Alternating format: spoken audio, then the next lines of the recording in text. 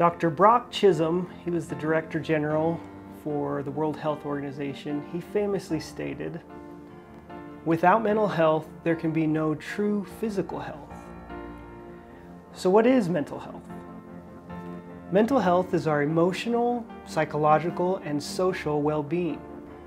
And just like we can get ill physically, there are illnesses, disorders, and conditions ranging from mild to severe that can affect our mental health.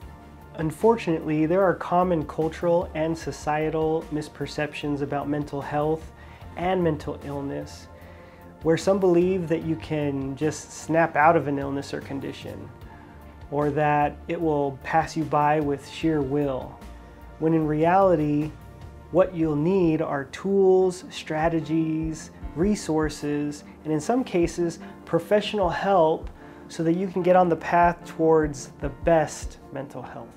I have a younger sister who struggled significantly with her mental health, specifically depression and anxiety while she was in college. As I educated myself more about what she was going through, I was better equipped to help and support her when and if necessary.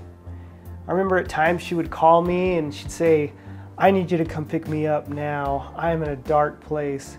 So I'd hop in the car, zoom over, and she'd start talking and I'd listen until she was in a better place.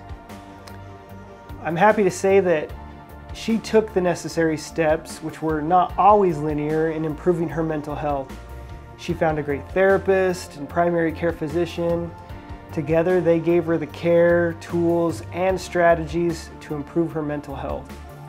One of those tools even included getting an emotional support animal. Gratefully, she was able to get past those really difficult times in college, and to this day, she continues to maintain healthy habits and strategies for her and her family's mental health.